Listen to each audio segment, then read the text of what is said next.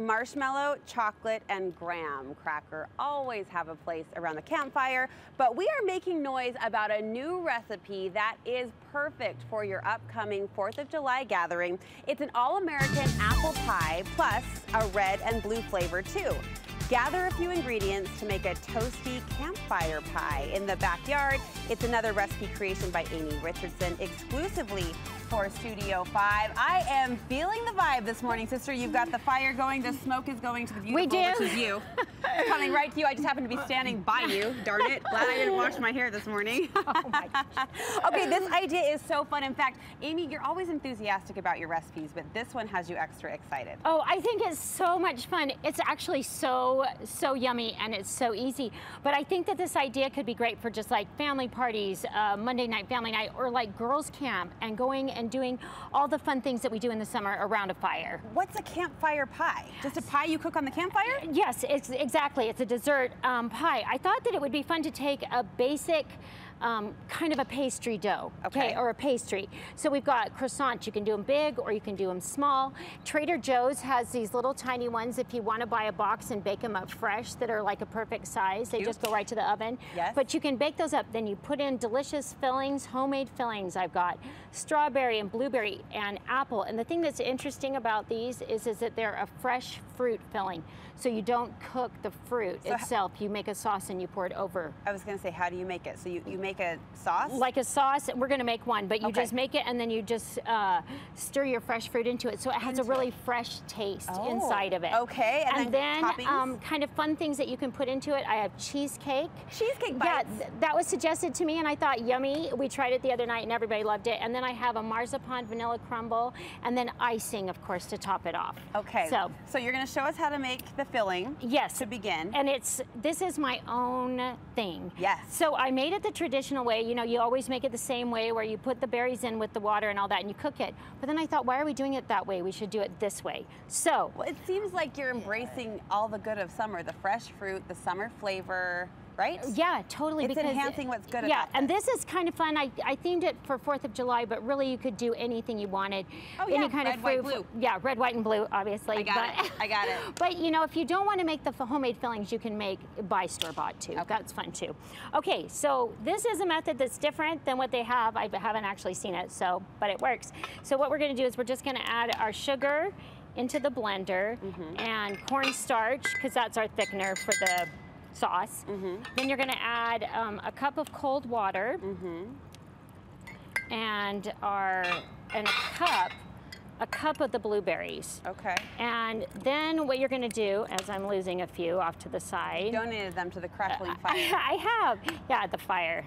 You're so funny about the smell. Isn't the smell terrible?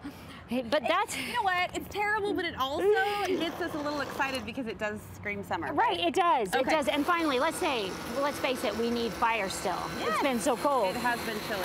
Okay, so all you're going to do is you're going to blend that up. In the cutest blender I've ever seen, whatever. Thank you. Yeah. Thank you. And then you're just going to pour it into your saucepan. Okay. And then you just cook it. And instead of it, like when you do it the traditional way, it takes about 8 minutes to cook it. If you do it this way, it's literally like 2 or 3 minutes. And we cook it to thicken. You cook it to thicken. Okay. You want to make sure you add a little bit of salt. Oh. And plenty of lemon juice, like a half of a lemon, because that's really what gives it this most delicious flavor. I was shocked about how much difference the salt made.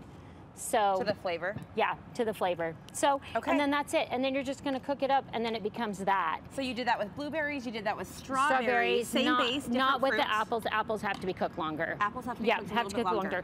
Then once you've got that, you just pour this, wait 5 minutes, pour it over your fruit, and then it's ready to go. Okay. So kind of a fun thing. And you cook that in the campfire? No, on the stove. No, on the stove. Sorry, this is on the stove. Campfire? Get me okay, to the campfire. Okay, so I think we should make one.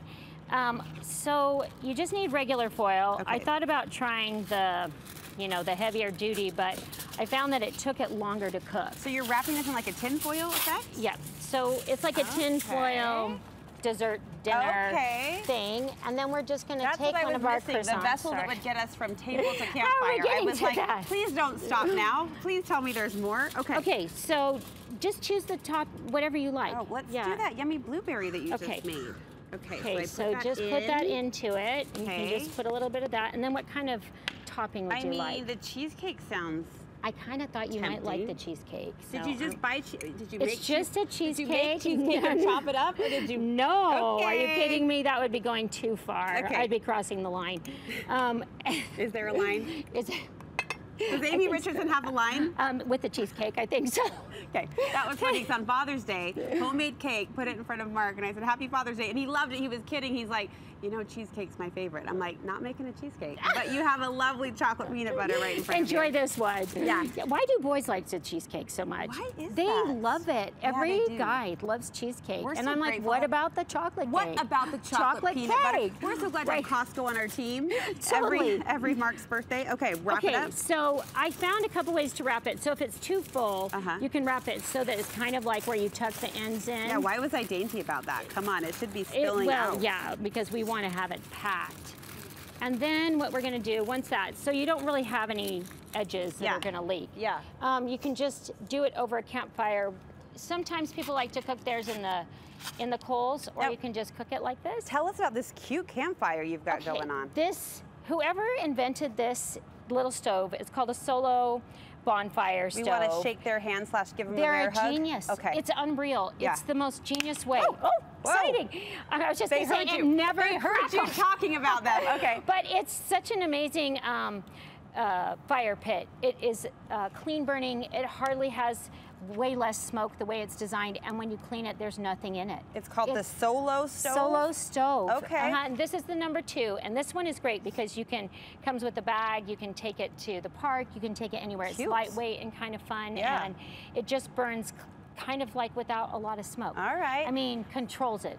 Yeah, Yeah. contained. So we heat that up. Cook it up, and Like it just, so? Yep, like so, and takes a few minutes, and then Warm, ooey gooey. when you open it up, you're just gonna top it with a little bit of your icing. Campfire pie. Oh, icing. Yes. We can't forget the icing. Okay, on Yeah, top. and then I always, of course, have to dunk it in that. Oh, So, yeah. Dunk and dip. Right, so that's Dunk, kind of... dip, enjoy is our motto for summer. This is an amazing spread, so perfectly themed and adapted to the 4th of July. You've got recipes that you'll post for us. Yes, and I actually have some bonus recipes of savory ones. A really yummy goat cheese with cherry jam and basil, and kind of a Monte Cristo one. I can see why you're so excited, and so Fun. many fun applications for this. You mentioned the girls' camp or just the backyard neighborhood kind of summer soiree. Thank you, Amy. Thank you so much. We'll link you over to Amy on Great Taste Buds on Instagram. You can find that connection point from our website, studio5.ksl.com. Happy 4th. There were a lot of tangents mixed into that conversation. Little Mermaid, cheesecake, it's just how we roll. Chocolate cake. It's how we roll.